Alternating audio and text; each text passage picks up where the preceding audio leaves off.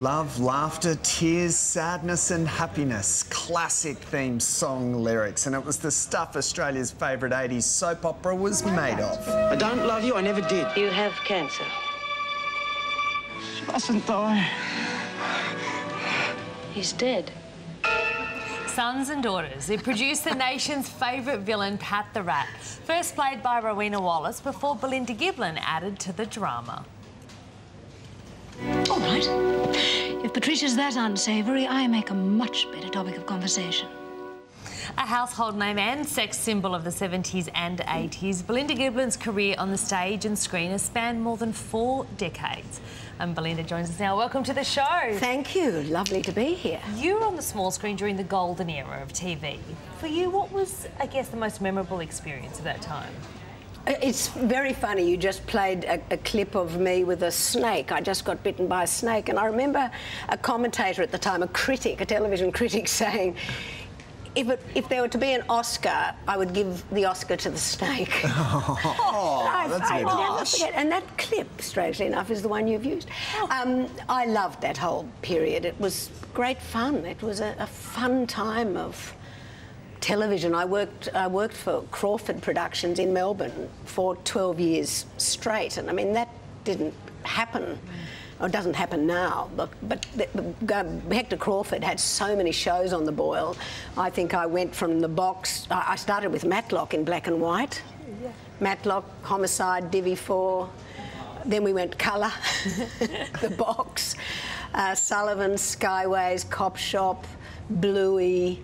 We just went from one show to the next, and it was a really wonderful period. And of course Hector Crawford was so sort of avuncular and caring, and it was just a lovely, lovely time to be doing You were television. surrounded by the likes of Graham Kennedy, Jackie Weaver, Graham Blundell, Judy Nunn. Were you all friends, or was it all quite competitive? No, it was competitive, but we were friends, and this is a competitive business, so it's a sort of mix of schadenfreude and great friendship, you know. I think we all understand it, and I think, no, look, we're mates. I think the sort of trick of this game of showbiz is how long you can endure, I think. How long you can stick it, and I think you've got to be able to be pretty tough and competitive. But, you know, we love it, and so they're my mates. Yeah. And it's a family, really. You were brought on in the role of Alison Carr on Sons and Daughters, which was a replacement for Rowena Wallace's role. What did it feel like to, I guess, step into Rowena's shoes? Well, Rowena, by this stage, had won, what, 2 gold Logies or 3. And she was wonderful. I used to watch her and I thought she was absolutely fantastic. And when she left the show, they asked me if I would replace her and come back as Pat the Rat with surgery in Rio. And I was, oh, there she is. Oh, my God. Oh, God, what we got away with. It's a great storyline. Anyway, I came back 2 inches shorter, looking vaguely the same but different. And the reason I think they cast me was they felt that we had similar eyes.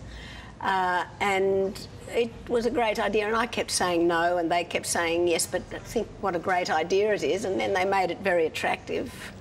And I said yes, and I just loved the 2 years in Sons and Daughters was a wonderful time.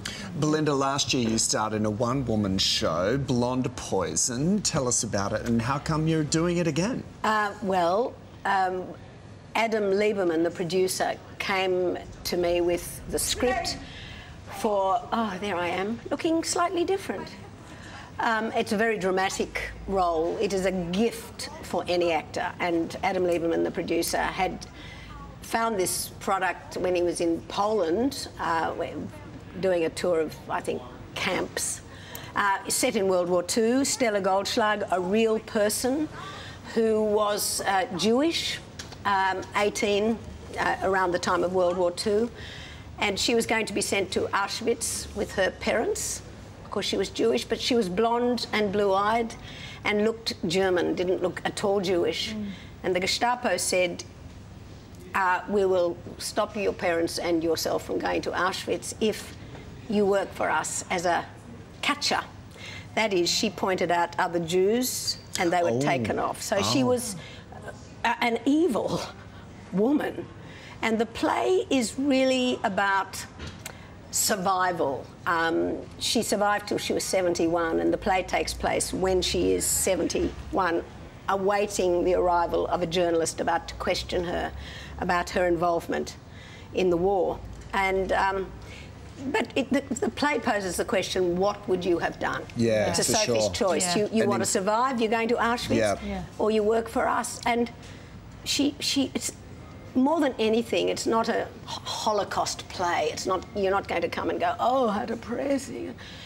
It is depressing, but it's more of a character study about what is the deprivation, the incarceration, the torture that makes people behave in a certain way or make the choices that they choose. And she was flamboyant in her survival. She was courageous. A truly incredible story. Fabulous and utterly authentically written, beautifully written to the point where it's visceral. You know, Right. I believe every second of the play. So, and that's Fantastic. saying something for. Thanks, Thank you, Belinda. Thank you. Lovely to talk to you. All Thank the very you. best with the play. Thank you. Jennifer Hagen directed it, by the way, herself, wonderful actress, brilliant actress, and just finished in Secret River, so she's Thank you. a gift as well. We'll let everybody know all about it. Blonde Poison kicks off in Sydney tomorrow before heading to Melbourne in June. For all the information, please just head over to our website.